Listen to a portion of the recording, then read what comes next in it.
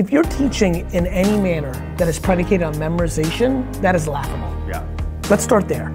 Every single piece of education in the world that sits with memorization should be eliminated because information is a commodity. It sits on your phone. Yeah. Hey Siri, who's the 19th president of the United States? To me, here's what I found on the web for who's the 19th the fact that I know that United Rutherford States. B. Hayes is the 19th president of the United States that quickly makes me laugh at every school in America that's making kids memorize the presidents of the United States. Yeah. It's lazy.